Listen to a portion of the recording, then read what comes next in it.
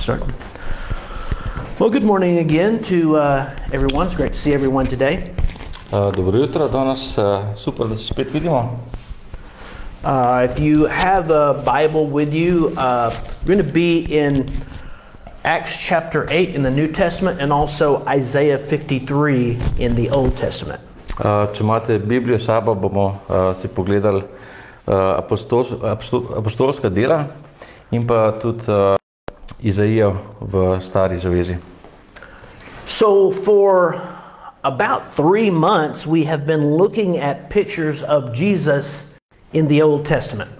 Že približno 3 mesece gledamo te prispodobe Jezusa iz stare zaveze.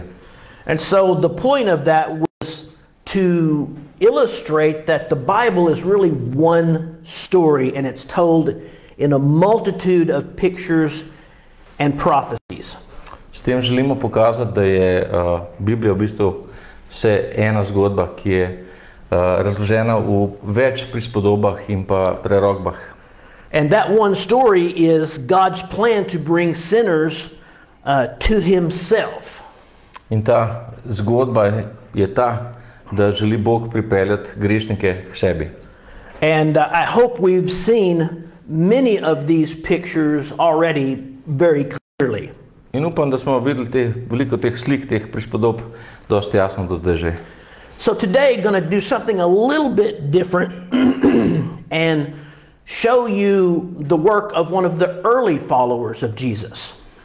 Danes pa želimo narediti nekaj drugačnega in pa pokazati tudi eno zgodbo enega od zgodnjih sledilcev Jezusa.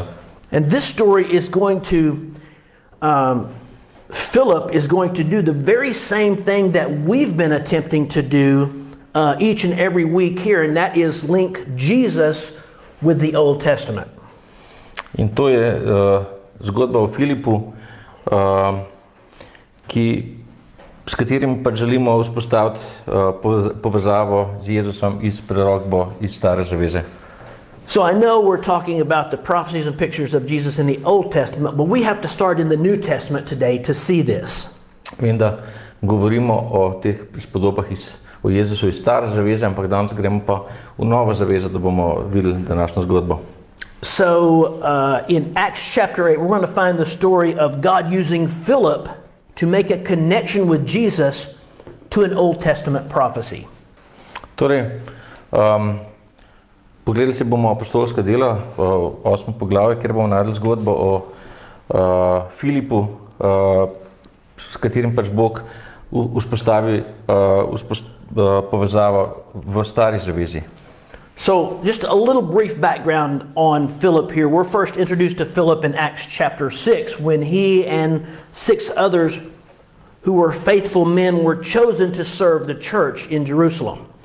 S Filipom se najprej že seznanimo v teh apostolskih delih v 6. poglavju, ko je bil skupaj s 6 drugimi zvestimi možmi, ki so bili izbrani za služne cerkvi v Jeruzalemu. And these 7 men were not part of the gospel 12 apostles. In teh 7 mož ni bilo 12 apostolov, ki jih tudi spoznamo. They were chosen because they had a good reputation and they had a heart to serve people. Teh 7 mož je bilo izbranih zato, ker so imeli dober ugled in pa srce, da bi služili ljudem. So again, going to be reading in Acts chapter 8 how God led Philip to make a real difference in someone else's life. Torej, prebrali si bomo apostolska dela, 8. poglavje, kjer bomo izvedeli, kako je Bog vodil Filipa, da je resnično spremenil življenje nekomu. Okay, so this is a pretty long portion of scripture, so just bear with me. Going to read Acts chapter 8, verses 26 to 40.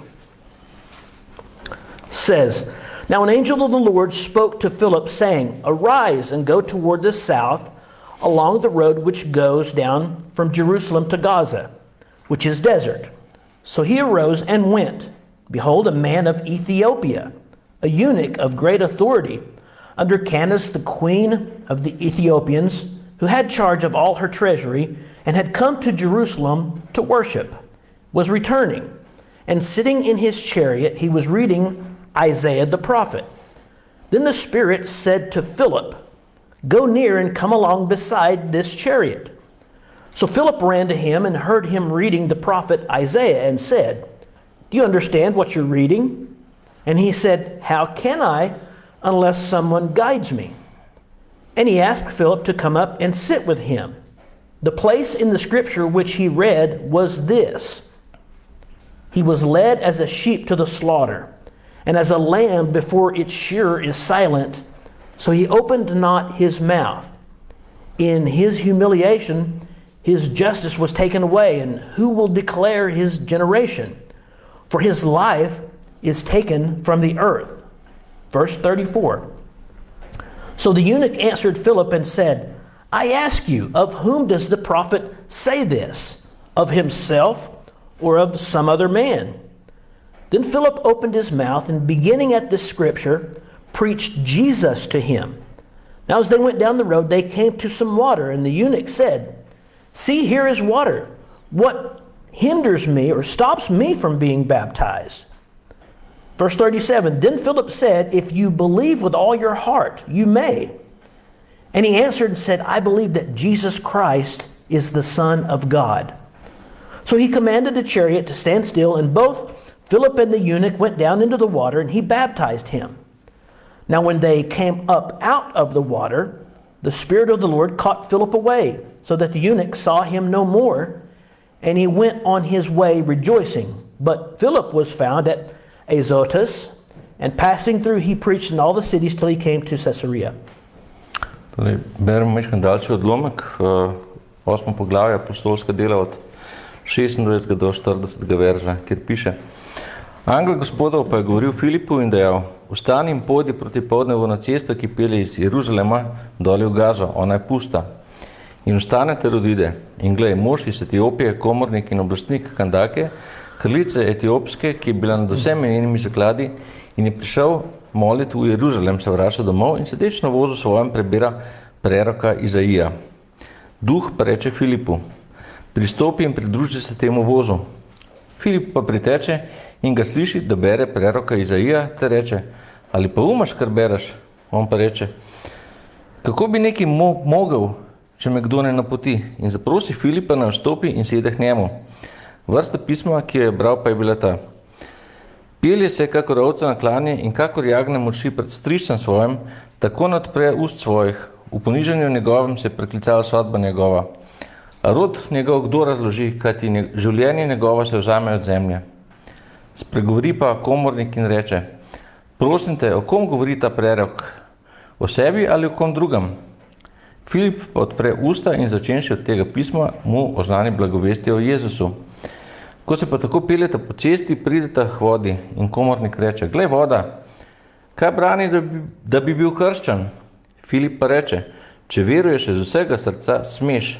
In odgovori in reče: Verujem, da je Jezus Kristus, Sin Božji. In ukaže ustaviti voz in oba stopita v vodo, Filip in komornik, in ga krsti. Ko pa stopita iz vode, vzame duh Gospodov Filipa in ni ga več videl komornik, zakaj nadaljeval je vesel svojo pot. A Filip se je znašel v Azotu in gredoč dalje je oznanjeval evangelij vsem mestom, dokler ni prišel v Cezarejo. Now there's so much to see in these verses that we just read. V teh verzih, ki smo jih prebrali, je zelo veliko za videti. And I'm not going to go into depth with most of these points, but there's some things that I just can't pass without talking about them. Ne bomo šli v globino vsega, kar smo prebrali, ampak so pa nekatere stvari, mimo katerih ne moremo. So the first thing that I see here is Philip's obedience to follow God's instruction. Prva stvar, ki jo vidimo, je Filipova poslušnost, da sledi Božjim navodilom.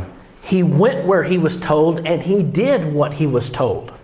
Šel je, kamor mu je bilo naročeno, da gre, in naredil je, kar mu je bilo naročeno, da naredi.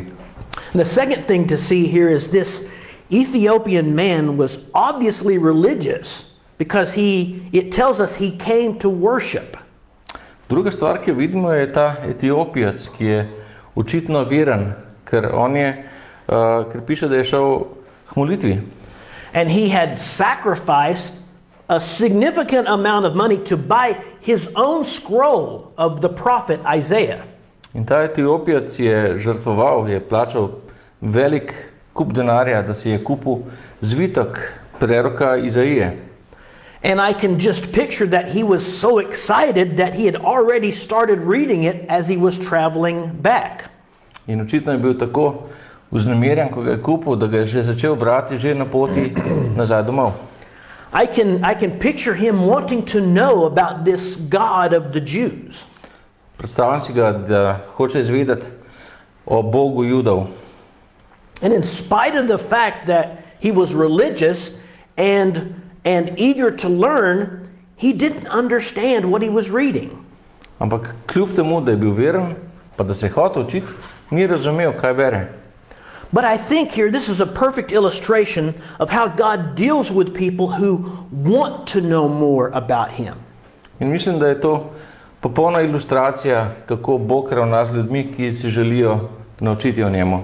And I also think it answers the questions that people ask about those maybe who have never heard about Jesus. In to mogoče tudi odgovori na vprašanje, kako Bog ravna z ljudmi, ki mogoče še niste slišali za Jezusa. And that is, God has revealed enough about himself by just the things that are around us so that anybody who wants to have perfect knowledge of God, he is going to send someone to them to help them. Bog je v sebi razodel dovolj, da je vsakmu, ki želi imeti popolno spoznanje o Bogu, bo poslal nekoga, ki mu bo lahko pomagal. Because this is exactly what we're seeing right here. Ker točno to vidimo tukaj. Philip asked the Ethiopian eunuch, do you understand what you're reading? Filip je vprašal etiopskega eunuha, a razumeš, kaj bereš? And of course his response is, how can I without someone to guide me? In seveda je bil odgovor, kako pa ne razumem brez nekoga, ki me bo vodil.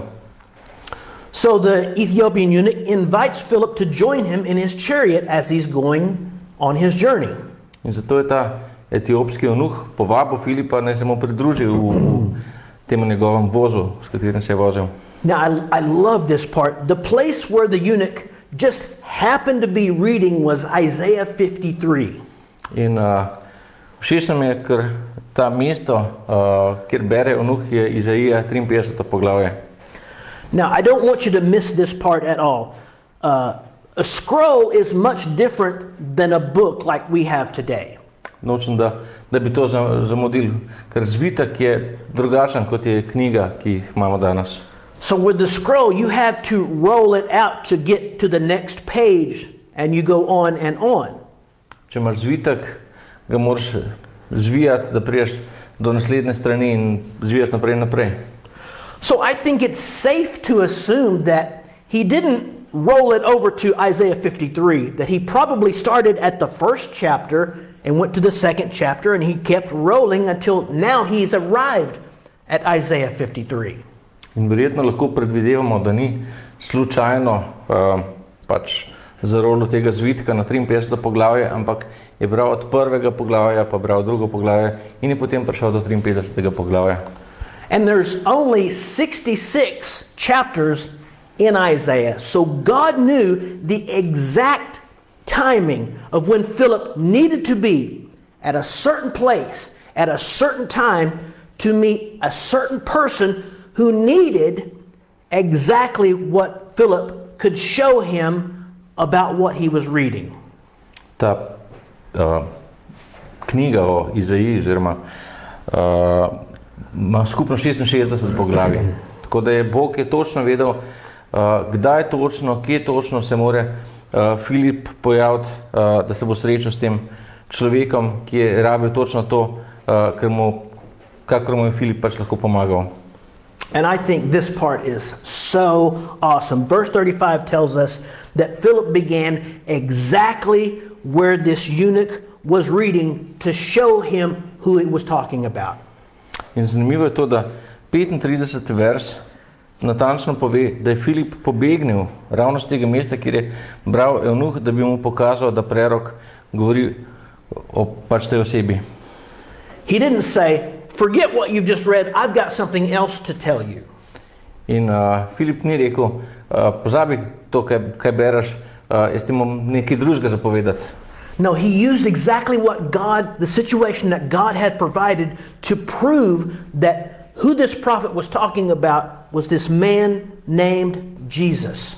Ne, on je uporabil točno to Božjo informacijo, o kom govori ta prerokba in govori o človeku, ki se imenuje Jezus. This Jesus who had only recently been crucified, buried, and had risen again. O tem Jezusu, ki je bil ravno takrat križan, pokopan in je vstal potem od mrtvih.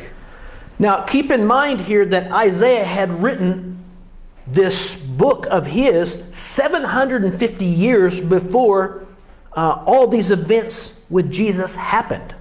Vedeti moramo, da je Izaija napisal svojo zgodbo 750 let, preden so se te dogodki zgodili.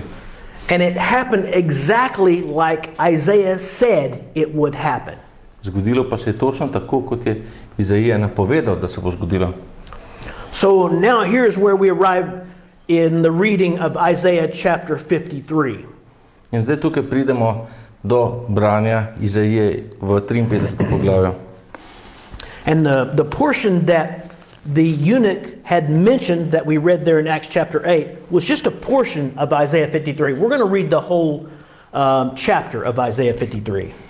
In tisto, kar smo prej prebrali pri Filipu, je samo en del 53. poglavja. Mi bomo pa pogledali celotnih 12 verzov.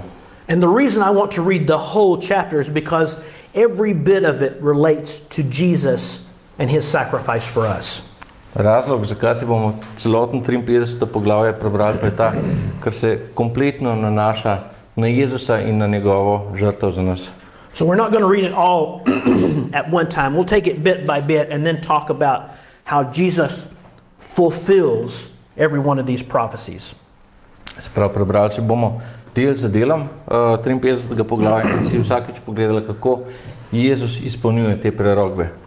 So I'm going to begin reading Isaiah 53 verse 1. It says, "Who has believed our report, and to whom has the arm of the Lord been revealed? For he shall grow up before him as a tender plant, and as a root out of dry ground.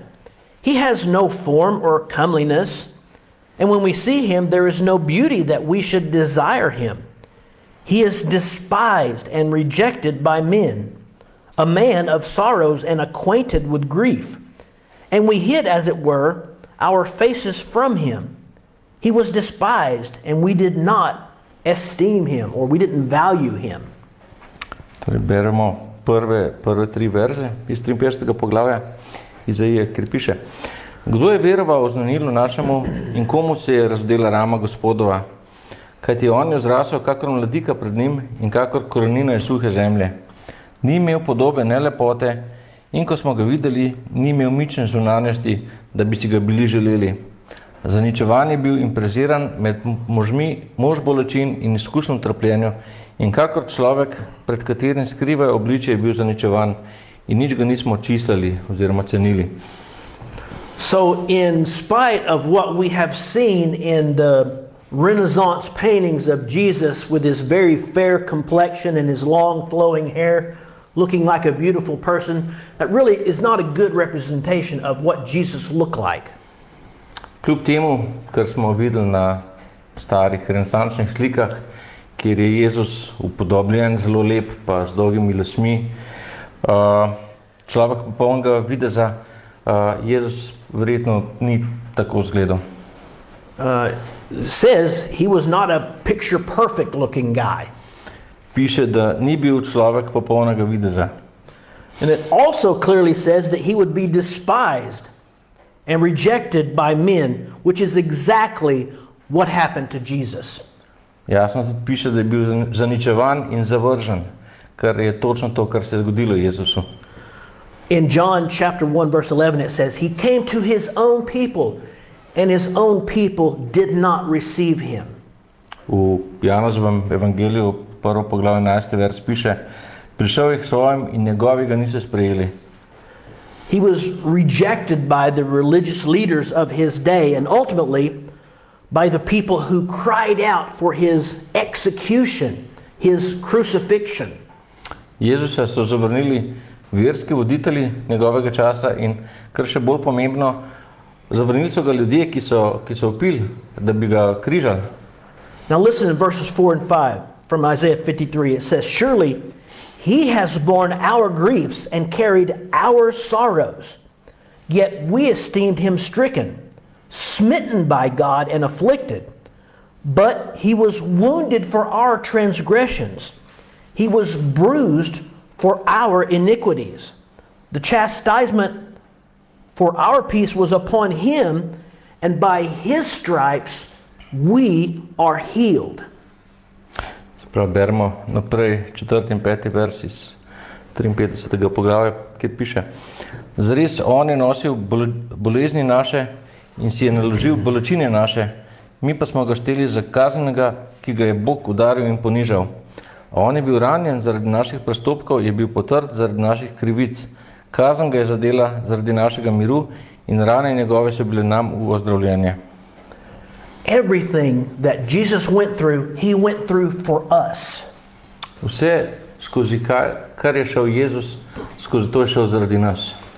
I'm going to read 2 Corinthians 5:21, and it says this: "But God made Jesus to be sin for us, who knew no sin, so that we might be made the righteousness of God in him," or through him. Torej, v drugem pismu Korinčanom, 5. poglavje 21. vers piše: "Kajti Bog je naredil Jezusa za greh za nas, ki nismo poznali greha, da bi mi po njem postali Božja pravičnost." So this prophecy is also fulfilled in the New Testament when Jesus is beaten before his crucifixion. In ta prerokba se izpolni tudi v Novi zavezi, ko je Jezus še pred križanjem pretepen. So in Matthew chapter 27 verse 26 it says, "Then he," talking about Pilate, "released Barabbas for them, but after having Jesus beaten, he handed him over to be crucified." Se pravi, beremo v Matejevem evangeliju, 27. poglavje, 26. vers, kjer piše: "Potem jim je, se pravi, Ponci Pilat, izpustil Baraba, ko pa je Jezusa pretepal, ga je izročil, da bi ga križali." Again, Jesus, his wounds and his bruises were for our sins, so that we could be forgiven and have eternal life with God. Torej, Jezusove rane so bile pač za naše grehe, da bi nam bilo odpuščeno in da bi mi imeli na koncu tega pač večno življenje. So now verse 6 from Isaiah 53, it says, "All we like sheep have gone astray. We have turned every one to his own way, and the Lord, once again, has laid on him the iniquity of all of us." In tako naprej, 6. vers v 53. poglavju Izaije piše: "Mi vsi smo tavali kakor ovce, obrnili smo se vsak na svojo pot in Gospod mu je naložil nas vseh krivice." Now the biblical definition of sin is to miss the intended mark. Svetopisemska definicija greha je, da zgrešiš cilj. It's like you're shooting an arrow at a target, but it doesn't quite reach. It falls short of the mark on the target. To je tako, kot če streljaš s puščico na tarčo, pa premalo streliš. So it's like we're aiming for the center of the target, but it doesn't quite go there. Se pravi, hoteli smo zadeti tarčo, da ne bi grešili, ampak puščica ni šla do tja. So here we're compared to sheep going our own way. Tukaj pa se nas primerja iz ovcam, ki zaidejo. It's like shooting an arrow that's been bent. It's never going to travel where you intend it to go. In tako kot upognjena puščica, ne bomo nikoli prišli tja, kamor bi morali priti. So this person that Isaiah 53 is talking about here, and we know that it's Jesus, he will carry that same sin, our iniquity, that we have committed, and he's going to do it for us. In ta oseba, o kateri beremo v poglavju 53 preroka Izaije, in to je Jezus, bo nosila ta isti greh, nepravičnost, ki smo ga zagrešili, in bo to zadela za nas. Now look at verse 7 of Isaiah 53. It says, "He was oppressed and he was afflicted, yet he opened not his mouth. He was led as a lamb to the slaughter, and as a sheep before its shearers is silent, so he opened not his mouth." In če beremo naprej 7. vers 53. poglavja, piše: "Mučili so ga, a ponižal se je in ni odprl ust svojih, kakor jagnje, ki ga peljejo za kol, in kakor ovca, ki molči pred strižci svojimi in ni odprl svojih ust." So this person that the prophecy is talking about is going to be like a lamb on its way to slaughter. Se pravi, ta oseba, o kateri govori, gre kot na zakol, kot jagnje.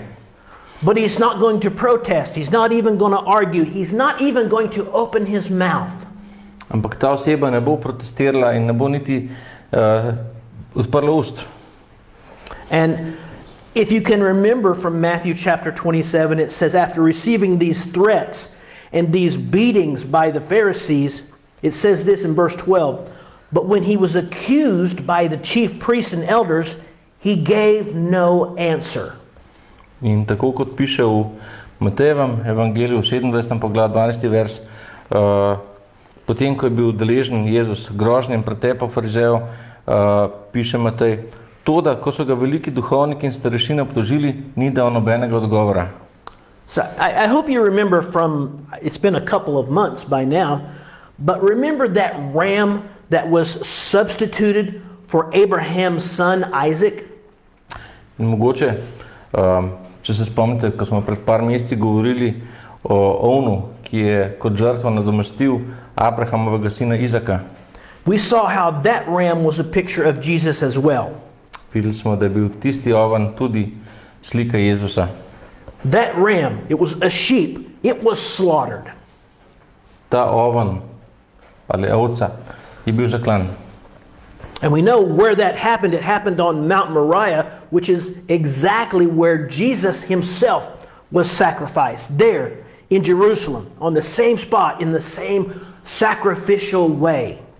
In tisti oven je bil zaklan na isti gori Morija, na kateri je bil žrtvovan tudi Jezus, točno na tistem mestu v Jeruzalemu. We saw also about the Passover, that lamb that was slaughtered on Passover, as Jesus was also slaughtered during the time of Passover. In v veliki noči, oziroma paši, kot se je temu reklo, je bilo na veliko noč zaklano jagnje in tudi Jezus je bil umorjen v času paše. And I know I've mentioned this several times, but I'm going to say it again. From John chapter 1 verse 29, when John the Baptist sees Jesus walking, he says, "Look, it's the Lamb of God which takes away the sins of the world." In že večkrat smo to rekli, ampak bomo še enkrat. Janez, krstnik, v prvem poglavju 29. vers, ko on vidi Jezusa, ki prihaja k njemu, reče: "Glej, jagnje Božje, ki odjemlje grehe sveta." So Jesus didn't struggle. He willingly submitted himself to death on the cross, just as the lamb is led to the slaughter. Torej, Jezus se ni boril, se ni upiral, on je šel prostovoljno, se podredil smrti na križu, tako kot jagnje vodijo v zakol. Going to keep going in Isaiah chapter 53. Look at verse 8. "He was taken from prison and from judgment, and who will declare his generation? For he was cut off from the land of the living. For the transgressions of my people he was stricken." In če se vrnemo na 53. poglavje Izaije, 8. vers piše: "Iztisken iz sodbe je bil vzet, a izmed njegovih vrstnikov, kdo je pomislil, da je bil odrezan iz dežele živečih, zaradi prestopka ljudstva mojega ga je zadel udarec." So the subject of this prophecy, I think it's very clear, it's the Savior. He would be cut off from the land of the living. Torej, subjekt tega piše, da bo odrezan od dežele živih. And this is exactly the same term that the prophet Daniel used when he predicted what would happen to the Christ, the Messiah, after he was presented to Israel. In to je isti izraz, kot ga je pač uporabil Daniel, ko je napovedal, kaj se bo zgodilo s Kristusom, potem, ko bo predstavljen Izraelu kot njihov odrešenik. But here Isaiah is more specific. He goes into more detail that being cut off from the land of the living, which means he would die. Ampak Izaija še bolj podrobno reče, da bo odrezan iz dežele živih, kar pomeni, da bo umrl. So on that day that Jesus was crucified, he also died. He was literally cut off from the land of the living. He was no longer part of the land of the living. Torej, takrat, ko je bil Jezus križan, je tudi umrl, je bil odrezan od dežele živih. Ni bil več del dežele živih. And ironically, it was just a few days after he was presented as the Messiah, as he entered into Jerusalem riding on the donkey and everyone saying, Hosanna, Hosanna. In ironija je ta, da je bilo to samo nekaj dni potem, ko je Jezus prišel v Jeruzalem na oslu in so se mu ljudje klanjali, Hozana, Hozana, da je prišel Mesija. We have to remember that Jesus did all of this because of us. Vedeti moramo, da je Jezus vse to naredil za nas. So Colossians chapter 1 verses 21-22 says this, and you who were once alienated or separated and hostile in mind, doing evil deeds, he has now reconciled in his body of flesh by his death, in order to present you holy and blameless and above reproach before him, before God. In tako tudi piše v pismu Kološanom v 21. in 22. verzu, ker piše, tudi vi ste nekoč živeli v hudobnih delih, v razumu odtujeni in sovražni, zdaj pa vas je Bog spravil seboj po njegovem telesu iz mesa prek smrti, da bi vas privedel pred svoje obličje svete, brezgrane in neoporečne. Now, I'm going to read verse 9 next, and it has some very interesting things that we really need to catch here. Verse 9 says, and they made his grave with the wicked, but with the rich at his death, because he had done no violence, nor was any deceit in his mouth. In beremo naprej Izaija 53. pogled 9. vers, kjer piše, in dali so mu grob pri brezbožnih, a pri bogatinu je bil po mučni smrti svoji, zato ker ni storil krivice in ni bilo žvijače v ustih njegovih. So there's some very interesting things here about Jesus' burial that we're going to see. Tukaj piše kar nekaj zanimivih stvari o Jezusovem pokopu, ki jih bomo videli. Even though he was sinless, he died with wicked men. We know that.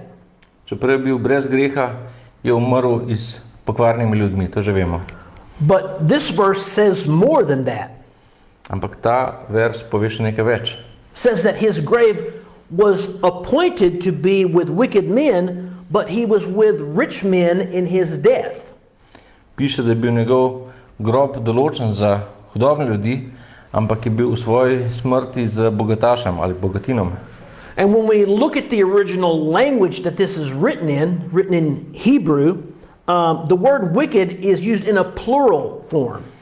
In če si pogledamo v originalnem zapisu v hebrejskem, te hudobni pokvarni ljudje je v množini. But the word rich in the second part of the verse is in a singular form. Beseda bogat, bogatin, pa je v drugem delu verza, pa je v hebrejščini v ednini. So we could say, why plural wicked but singular rich? Zakaj uporabijo za hudobne množino, za bogatega pa ednino?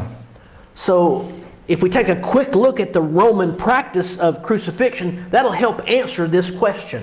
In če si pogledamo rimsko prakso križanja, bo to pomagalo odgovoriti na to vprašanje.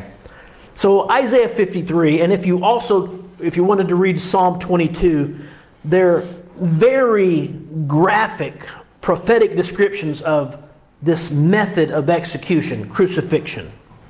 Tako Izaija 53. poglavju, kot tudi 22. psalm sta slikovita prerokbe opisa te metode usmrtitve, se pravi križanja.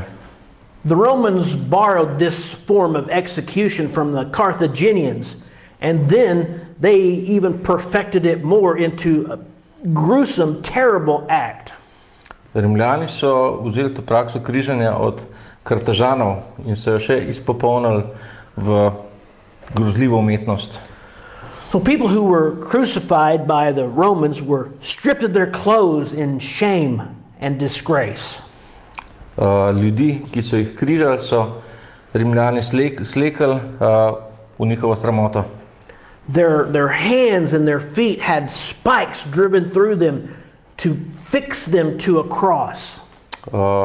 Njihove roke in noge so bile prebodene žeblji, s katerimi so jih fiksirali na križ. Sometimes their side was pierced so that would speed up their death. Včasih so jim prebodli tudi bok, da so pospešili njihovo smrt. Now the amazing thing is that in the time of Isaiah, and even when David wrote Psalm 22, crucifixion was not even known to be used as a form of execution among the Jewish people. Zanimivo pa je, da v času Izaije in tudi takrat, ko je David napisal 22. psalm, križanje med Judi ni bilo znano kot metoda usmrtitve.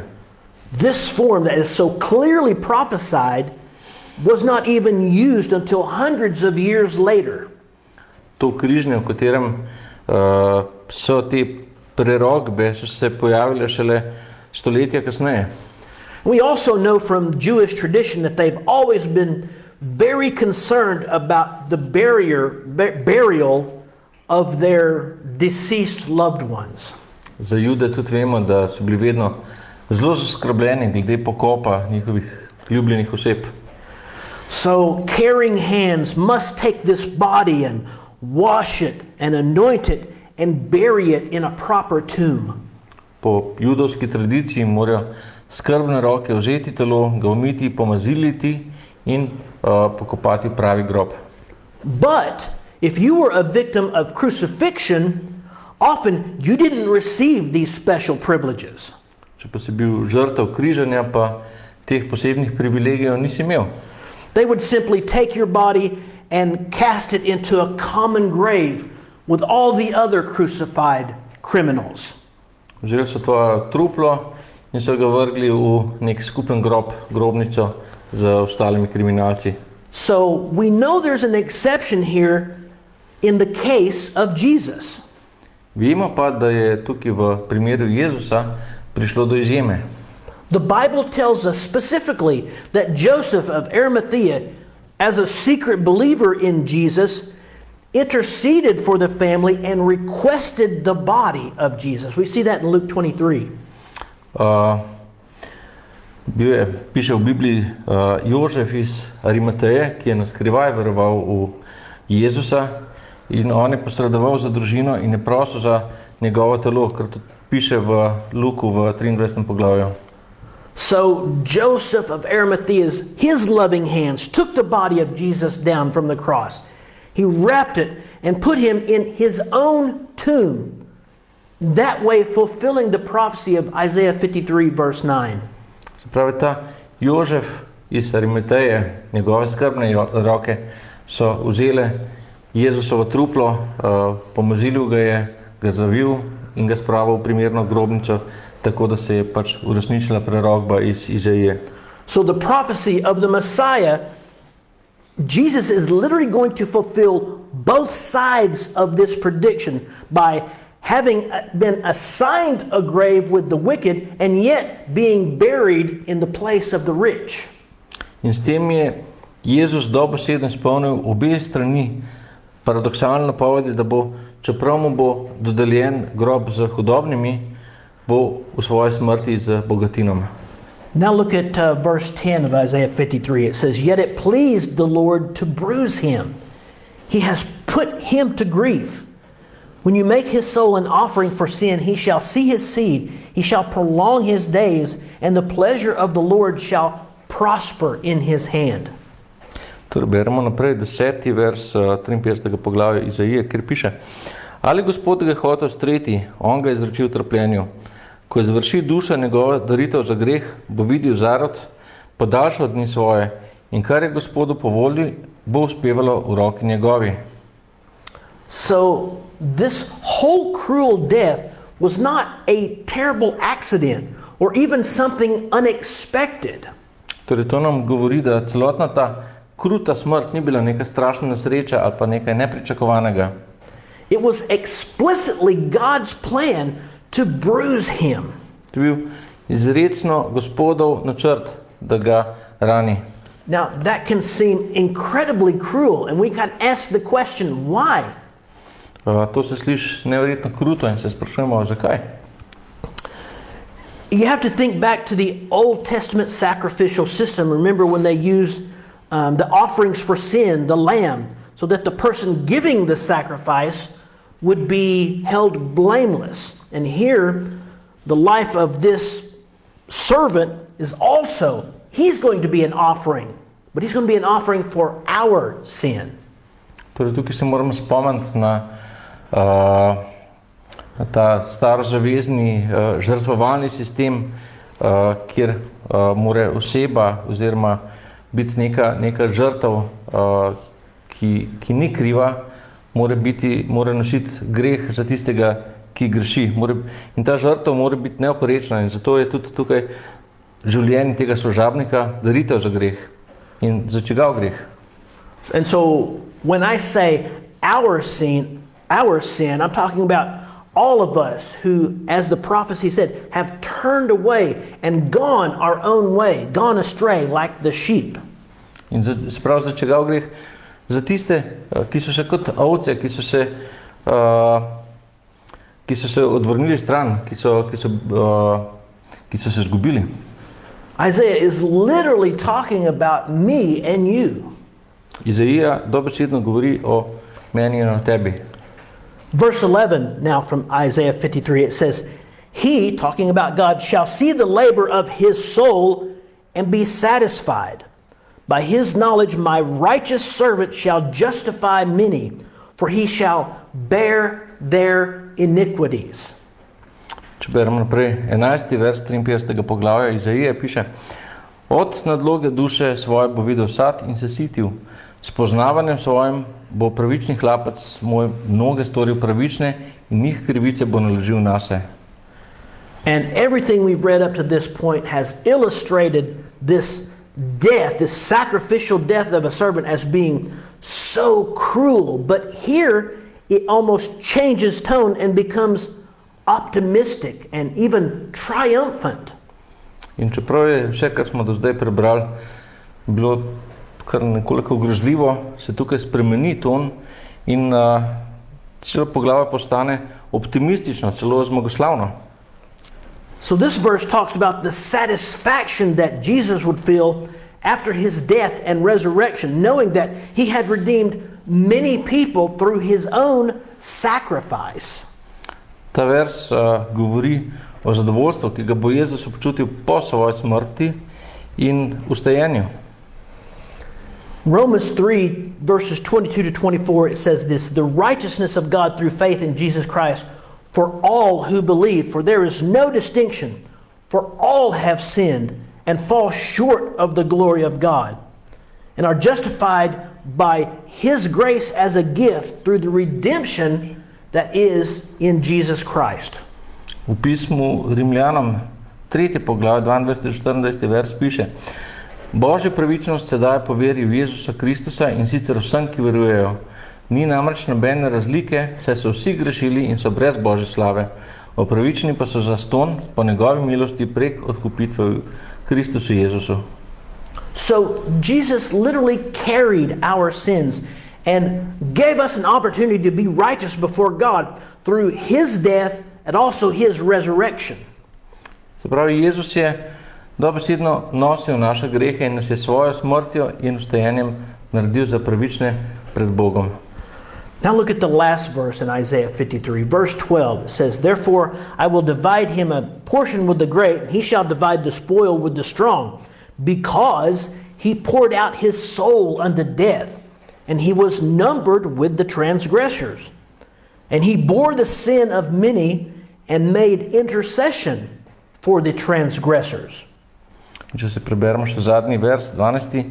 piše: Zato mu dam veliki delež in delil bo plen z mogočnimi, zato ker je žrtvoval dušo svojo smrt in je bil grešnikom prištet. On je nesel greh mnogih in prosil za grešnike. So yes, Jesus died on the cross carrying our sin. Torej ja, Jezus je umrl na križu in je nosil naš greh. Yes, he did pour out his soul as he was dying. Res je izlil svojo dušo, ko je umrl. Yes, he was numbered with transgressors. We know he was crucified between two thieves. Bil je prištet med prestopnike, vemo, ker je bil križan med dvema tatovama. And his death was the payment. It fulfilled the payment that was required by God for the sins of all of humanity. In njegova smrt je bila plačilo, ki ga je Bog zahteval za grehe človeštva. We couldn't pay the debt that we owe, so God made a way for us by the death of his sinless son. Mi nismo mogli plačati dolga, ki ga imamo, zato nam je Bog naredil pot smrti svojega brezgrešnega sina. So that finishes Isaiah 53, and I hope that you've seen the many pictures of Jesus here, the Christ, as the subject of this prophecy, as we've seen over and over again. S tem se zaključi 53. poglavje preroka Izaije in upam, da ste videli številne slike Jezusa Kristusa kot subjekta te prerokbe vedno znova. I think it's so clear that it can't leave any doubt in any of our minds exactly who it is talking about. Mislim, da je tako jasno, da ne moramo imeti nobenih dvomov, o kom prerok govori. But I can't get away from this passage without talking about how it affected the Ethiopian eunuch. Ampak ne morem pa iti naprej od tistega, ko je Filip govoril z etiopskemu eunuku. Did Philip's words help the Ethiopian eunuch at all? A so Filipove besede Etiopcu kaj pomagale? So we're going to go back to Acts chapter 8 to see very quickly. I'm going to read verses 36 and 37. It says, Now as they went down the road, they came to some water. And the eunuch said, See, look, here is water. What does stop me? What hinders me from being baptized? Then Philip said, If you believe with all your heart, you may. The eunuch's answer is, I believe that Jesus Christ is the Son of God. Če se čisto na kratko vrnemo v apostolska dela, ko Filip govori z eunuhom, 36 in 37 verso 8. poglavja, piše: Ko se pa tako peljete po cesti, pridete k vodi in komornik reče: Glej, voda, kaj brani, da bi bil krščen? Filip pa reče: Če veruješ z vsega srca, smeš. In eunuh odgovori in reče: Verujem, da je Jezus Kristus sin Božji. So, what was the point that Philip was trying to make to the eunuch here? Kaj je bil namen, ki ga je Filip poskušal dopovedati eunuhu? His point was that Jesus was the one who the prophet was talking about. Namen je bil tem, da je bil Jezus tisti, o katerem je govoril prerok Izaija. Then immediately we see the eunuch's response is his desire to identify with this message of Jesus by being baptized. And that proves that he believed it. And he asks if he could be baptized himself. In tako vidimo ta eunuhov odgovor, da se je poistovetil s tem sporočilom o Jezusu Kristusu in si je zaželel biti krščan. So this is one of the things that baptism is. It's identification or agreement with the message that is being spoken by the preacher. If you remember, John the Baptist had a message of repentance. Se pravi, to je ena od teh stvari, ki jo krst pomeni, poistovetenje ali pa strinjanje s sporočilom, ki ga je govoril pridigar. In če se spomnite Janeza, Janez je imel sporočilo kesanja. And he challenged those who heard them to ask for forgiveness of their sins against God. In Janez je izzival tiste, ki so slišali, da prosijo za odpuščanje svojih grehov proti Bogu. And in the days of John the Baptist, if you yourself made a conscious decision to repent of your sins, you publicly proclaimed that by being baptized. In v času Janeza Krstnika, če si se sam zavestno odločil, da se pokasaš svojih grehov, si to javno razglasil s krstom. So Philip asks him directly, if you believe that Jesus is the Messiah, the one who died for your sins, then you can be baptized. In Filip ga eunuha neposredno vpraša, če verjameš, da je Jezus Mesija tisti, ki je umrl za tvoje grehe, potem si lahko krščen. And the response of the eunuch is beautiful, and it confirms his belief in Jesus when he says, I believe that Jesus Christ is the Son of God. In ta odgovor tega eunuha je krasen in potrjuje njegovo vero v Jezusa s tem, ko reče, verjamem, da je Jezus Kristus Božji sin. So here we see what happened in verses 38 and 39. He commanded the chariot to stand still, and both Philip and the eunuch went down into the water, and he baptized him. Now when they came up out of the water, the Spirit of the Lord caught Philip away, so that the eunuch saw him no more, and he went on his way rejoicing. In tukaj vidimo potem v 38. 39. verzu, kaj se zgodi, piše, in ukaže ustaviti voz in oba stopita v vodo, Filip in komornik in ga krsti. Ko pa stopita iz vode, vzame duh gospodov Filipa in ni ga več videl komornik, zakaj nadaljeval je vesel svojo pot. So here we see exactly what baptism looks like, just like it was when John the Baptist was baptizing. Tukaj vidimo natančno, kako krst zgleda, točno tako, kot je krstil Janez Krstnik. They both went down into the water so that the person who is being baptized could be taken wholly into the water. Oba sta šla v vodo, zato da ta oseba, ki je bila krščena, je šla lahko popolnoma v vodo. And this is the other picture of baptism, that of the death, burial, and resurrection. In to je druga slika krsta, ta smrt, pokop in vstajenje. So I've got some verses here that talk more about baptism, but I'm just going to move on and say baptism, it's not a part of becoming a child of God. It is something that a child of God should do after they make their own decision to trust in Christ. Krst torej ni del tega, da postaneš Božji otrok, ampak je nekaj, kar bi moral Božji otrok narediti, ko se odloči. So any so-called baptism, a person who can't make a decision for themselves, is not the pattern that we see in the Bible at all. Vsak tako imenovani krst osebe, ki se sama ne more odločiti, ni vzorec, ki ga vidimo v Svetem pisu. It's a practice made up by men and traditions forced upon people by fear. In to je praksa, ki so jo ustvarili ljudje in tradicije in jo je ljudem vsilil strah. But that's not the point of the message today. The point of the message is the prophecy recorded in Isaiah 53, 750 years before Jesus was even born, is a perfect picture of him giving himself as a sacrifice for us. Ampak krst ni bistvo današnjega sporočila. Bistvo današnjega sporočila je prerokba, ki je bila zapisana v Izaiju v 53. poglavju, 750 let preden je bil Jezus sploh rojen in je popolna podoba tega, kako se Jezus daruje kot žrtev za nas. Then I hope we see that I'm not the only one interested in making the connection between the pictures and prophecies of the Old Testament with the fulfillment that we find in Jesus. Upava, da nisva edina, ki ju zanima povezovanje slik in prerok iz Stare zaveze, iz dopolnitvijo teh slik v Novi zavezi skozi Jezusa. So Philip was obedient to God's leading in his life. When asked, he clearly explained to the Ethiopian eunuch. Torej, Filip je bil v svojem življenju poslušan Bogu in ko je bil naprošen, je to jasno razložil etiopskemu eunuhu. And even though the Ethiopian was a religious man, he didn't understand the plan of God to save all of humanity. Čeprav je bil Etiopijec veren, pa ni razumel Božjega načrta, po katerem hoče Bog rešiti celotno človeštvo.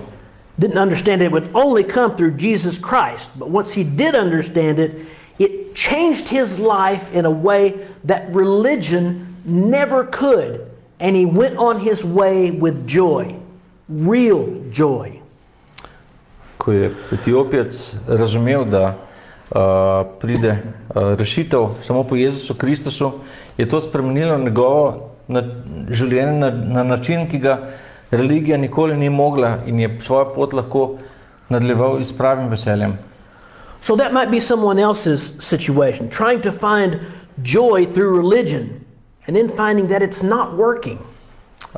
Mogoče je to še situacija, v kateri se je znašel kdo drug. Poskusite najti veselje skozi religijo, ampak to ne bo delovalo.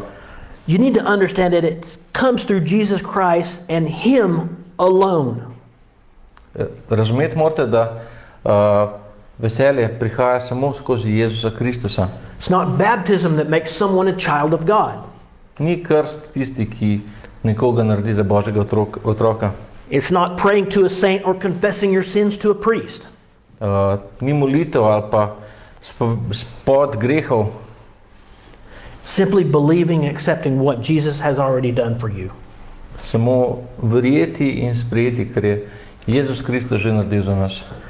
So if you're already a child of God, are you being obedient to His leading?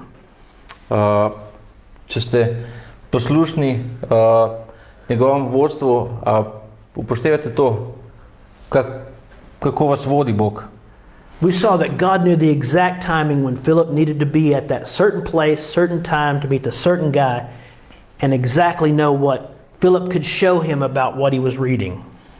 Tukaj v tej zgodbi smo videli, da je Bog vedel točen čas, ko je moral Filip biti ob točno določenem času, na točno določenem mestu, da je srečal točno določenega človeka, ki je rabil točno to, kar mu je Filip lahko pokazal v tem, kar je bral. So here's the question for all of us who consider ourselves children of God. Are we seeking people that we can guide? In to je vprašanje za nas, ki smo že Božji otroci. Ali iščemo ljudi, ki jih lahko vodimo? Are we trying to help others by explaining God's plan for having a relationship with Him to anyone? Poskušamo pomagati ljudem s tem, da jim poskušamo pojasniti, kako splesti vez z Bogom. Let's all do our very best to be obedient. Poskusimo narediti najboljše, da bomo poslušni. So that's going to wrap up the message for today. I do want to say, if anyone has any questions about anything that we talked about, please feel free to message. We're going to discuss the message here today. It's been good to be with you today.